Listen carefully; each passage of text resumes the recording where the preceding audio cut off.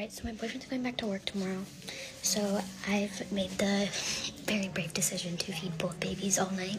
I've made the decision to feed both babies all night so he can get as much sleep as he can. Obviously, if I really need help, he'll wake up, but your girl hasn't had a Red Bull in forever, and if I get really tired, this is going to be my savior. I want to say that I'm really tired just so I can have it, but I'm not going to drink it. I'm not going to chug it. I'm just going to sip on it. But anyway, I'm about to feed Casey and then feed Chase. So my plan is I'll breastfeed Casey, pump, and by that time, Chase should be getting hungry. And we've got him on a good schedule. So see how tonight goes. I know I'm just going to be really tired though. And the times are going to be everywhere. It's 11:42. I just got done feeding both boys. And I will say I think the hardest part of feeding them by myself is literally waking up. Like, I have 2 alarms set, but I don't wait. Like, they go off. Like, I hold my phone when I go to sleep because for some reason, since I had these boys, like, my alarm does not wake me up anymore. So, like, the hardest part for me is waking up. Like, my alarm will go off and I'll wake up about 15-20 minutes after it goes off, which isn't bad, but like, I woke up and I fed Chase first.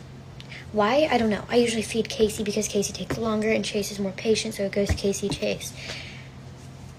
I fed Chase first. I put his bottle in the bottle warmer before I even, like, actually got him. Like, last feeding was a little hectic, but you know what? We got it done. And I pumped 3.5 ounces, so that's good. And I will say I'm a little bit more awake because I cracked this open. I'm just taking little sips of it because I haven't had one since April. So yeah, but we're feeling good, and I'll be back around 1:32. It's 2:41, and I had to call in reinforcements for this one because I overslept my alarm. And then Chase decided to throw up all over me, so that was lovely. But we pumped about 5 3/4 ounces.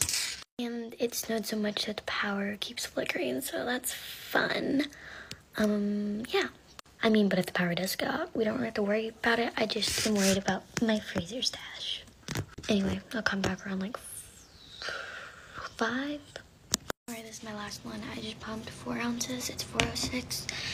My boyfriend's leaving, and I'm really nervous and scared, but we'll do it. We're gonna be just fine. I'm going to sleep now, though, after I feed Chase.